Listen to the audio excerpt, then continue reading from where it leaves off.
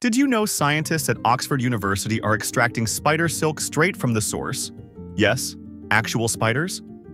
The process involves gently restraining the spider, as gentle as restraining anything can be, and carefully pulling silk from its spinnerets. Think of it as a high-tech spa day for spiders, minus the relaxation. The silk itself is incredible, 5 times stronger than steel and more stretchable than a rubber band. It's got the potential to revolutionize medicine, technology, and even fashion. But let's be real for a second.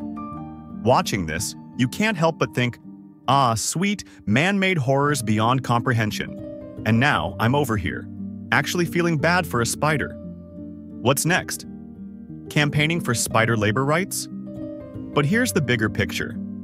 This groundbreaking process could save lives and reshape industries. While the spider might not exactly love its role in this, the science is undeniably amazing. Who knows?